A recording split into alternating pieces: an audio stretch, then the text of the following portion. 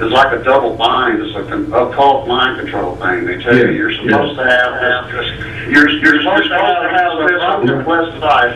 Yeah. And if you don't, there's a problem with you. You got sin in your life, or some curses on you or something. Exactly. So a lot of people that are influenced or actually in the Word of Faith movement are really helped out by those testimonies. And there's all kinds of resources there. There's like almost 900 posts, I think. And it's been it's my popular website, most popular website. I've probably posted 10 times in the last 2 years and still get about 400 hits a day. Yeah, it caught my attention because that's kind of sort of my background. I came from a Kojic / charismatic / Word of Faith type of background, so it caught my attention, and that's how I got a hold of you. Now, I just found out recently that you were actually you're a student of Islam. How did that come about? Well, let me start out. Is that because I have Mormons, Pentecostals, Word of Faith movement, and Bible missionaries in my family, I have always had an interest in studying religions and Christian cults specifically.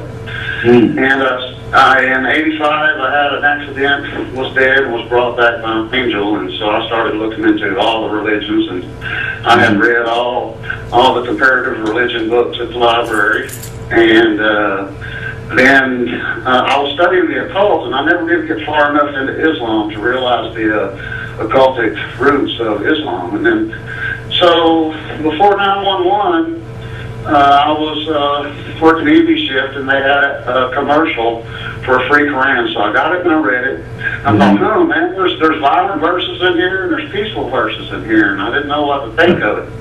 And after 9/11, I read the Quran for a second time, and I noticed a verse that talked about abrogation, that some verses abrogated or negated the other verses, but I didn't know which ones abrogated which ones, and I bought into the line that Islam had just been hijacked by a few individuals, and I was a 911 truther at one time. And so then on 9/9/10, 2 years ago, in a few days, I visited a friend's political blog at religiopoliticaltalk.com, and he had the story of Terry Jones.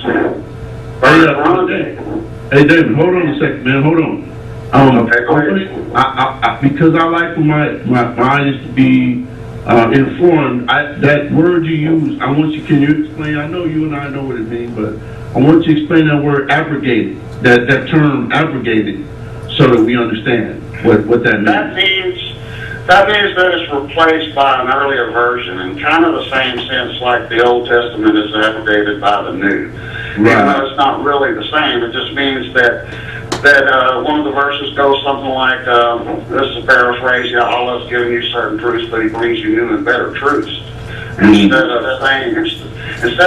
Muhammad saying that he was wrong or that Allah was wrong, he just said that, hey, what we had was true at the time, what Allah gave was true at the time, but now He's brought something new that's truer, and the latter ones are meant to be followed throughout all eternity. And those are the violent, totalitarian verses. I can read you a couple of them right now if you would like. That would probably shock you and the rest of the audience. We'll go right ahead. My computer, I'm outside, and it kind of locks up a little bit. I have to put it into sleep mode and get it to crank back up to get my mouse moving, and so it'll be just a second longer. And pull up this Word document I have. There's 4 verses in the Quran and 1 in the Hadith that together I call Islam in a bloody nutshell. It's Quran 9:29, and this is one of the important thing to understand about the Quran is it's not in chronological order. It's arranged from the shortest to the longest in chapters, and so this verse here, 9:29, rules out just about every other verse, peaceful verse, and there's specific verses that the tafsir, which is the Muslim scholars, and the hadith says that this verse overrules. This is Quran 9:29. Fight those who believe not in Allah nor the last day, nor hold that forbidden which hath been forbidden by Allah and His Messenger, nor acknowledge the religion of truth, even if they are of the people of the book. The people of the book is Christians and Jews, until they pay the jizya with willing submission and feel themselves due. And then in Quran 8:39 it says, fight them until all opposition ends and all submit to Allah. Quran 8, I don't have the verse reference right, but the next one I have listed here says, so fight them until there is no more fitna, which is disbelief or non-Muslims, and all submit to the religion of Allah alone in the whole world. Yeah. Then Bukhari, which is the Hadith, there's the Islamic trilogy, which is the Quran, the Hadith, which is the sayings and traditions of Muhammad, and the Sirah, which is the Islamic biographies of Muhammad. And Bukhari is one of the most authoritative collections of Hadith there is. And in Bukhari 387, it says, Allah's apostle said, I have been ordered to fight the people. Now, they say, when it's people, that means everybody except Muslims, till they say none has the right to be worshipped but Allah. And then in the Quran, Allah states the specific purpose of Islam. In Quran 48:28, He says, He it is who has sent His messenger with guidance and religion of truth, that He may cause it to prevail over all other religions. Yeah. And so that's basically the totalitarian nature and the bloody nature of Islam in just a few verses. Right.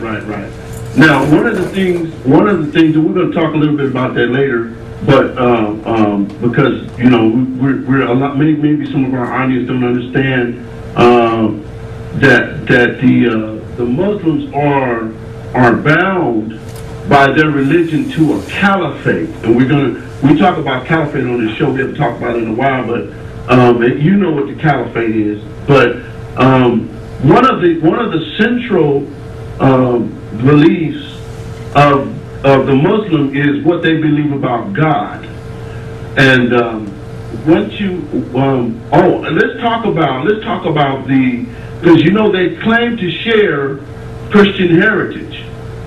Right? It's not true at all. It's actually a direct polemic, which means an aggressive argument or offensive attack against Christianity. Okay. It's not a Christian cult, as some think. It's not in the Abrahamic religion family of Judaism and Christianity. It is a false teaching, a false world religion that is totally different from Christianity and Judaism. Right. And it's more like a cult than anything else, but it's really a totalitarian political ideology cloaked in religion. Yes. There's something like 500 verses that command Muslims to fight against the unbelievers. All as infidels. The infidel. Yeah, it's infidels. A Muslim is an infidel and deserves to be either. Well, see, this is what a lot of people don't understand. The way that the Muslim nation rolls is their mantra was submit to Allah or die. This is how they grew. This is how Muhammad grew the nation of Islam, and that is still in their beliefs. It's a little more, and it's rising up and becoming more prevalent. So this is why we Bible-believing Christians should be concerned about this, because what's going to happen to us if what's happening in North Africa and what's happening in Europe and in the Eastern Hemisphere is taking place in Iran, with Iran and Israel, if what's going to happen over there, and even, we could talk about this all day, because we could talk about the associations of the United States government with the Muslim Brotherhood and all the other things that go along with that. What's going to happen if the Muslim Brotherhood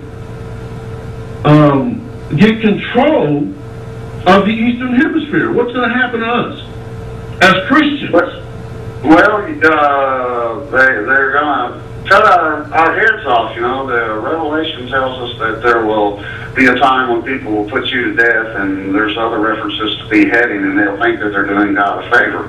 I'm sorry to cut you off, but have you seen the videos of them of the Muslims cutting Christians' heads off, cutting people who convert Muslim to Christian? When you cut me off of my little testimony I was almost through with earlier, I was fixing to get to that because that's why I study Islam now. I'm sorry. Because what happened whenever I found out about Terry Jones' Burn Quran Day, I went to his page and he had a shirt that said Islam is of the devil. So I sent him a nasty letter telling him he was a bigot and an Islamophobe and all this stuff. And then I went to his Facebook site for the Burn of Quran Day, and then I went to 2 Facebook sites against the Burn of Quran Day. And for 5 days, this is what I heard. We'll kill you all if you burn our Quran. And all the non-Muslims were saying, not if we kill you all first. And then they started posting pictures of Muslims cutting people's heads off, burning them alive, throwing acid on their face, cutting babies' heads off. Just totally horrendous things. I knew that a few of these videos existed, but I had no idea that there's actually hundreds of them out there if you know where to find them at. So that day, for 5 days, I was in those rooms, and then one day whenever I woke up, it dawned on me that all the so-called moderate Muslims, none of them thoroughly denounced those atrocious acts that those videos were displaying without also half-heartedly agreeing with them. And so it dawned on me that there was no, if there is such a thing as a moderate Muslim, which there is moderate Muslims, which they're secular Muslims, non-religious, but there is no moderate Islam.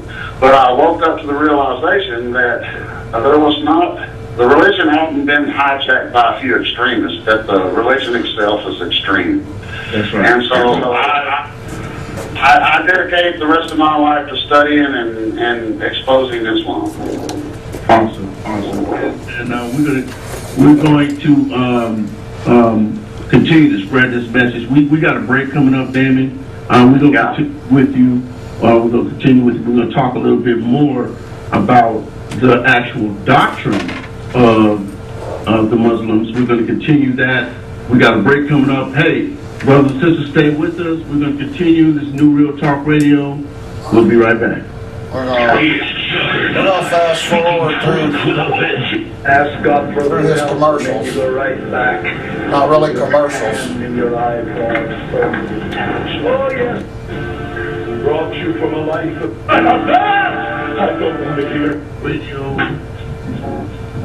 Juggernaut, and proclaimed by Double L. You all right over there? You seem like you're having some difficulty. You sure? Yeah. Can you pull your thing closer? Because I can't hear you. That's better. Can you speak up now? You hear me now? Yes. Okay. And we are also, thank you for being back with us. Brothers and sisters, we are joined by our special guest, Damon Whitsell. And we are talking about the subject, kicking off the month of September with the subject, false doctrines, cults, and world religions. Damon, I was talking about, before the break, I was talking about how the Muslims have, of course, like we have our beliefs which are centered in the Bible. They have their beliefs which are centered in the Quran. And my premise about false doctrine is this, is one of the areas that they always get wrong is it starts with a twisted version of who God is. Definitely. And that and denying of grace is all cults are salvation by works instead of grace. Absolutely. And so are there elements of that in the Muslim faith? Yes, definitely. The Bible talks about that Jesus Christ, or God, loves everyone. He commands us to love our enemies. Jesus Christ, Allah, says that He hates everyone except for Muslims. That Muslims are the best of creatures and non-Muslims are the worst of creatures. It's a whole system of apartheid where everybody under Sharia law that lives in a Muslim country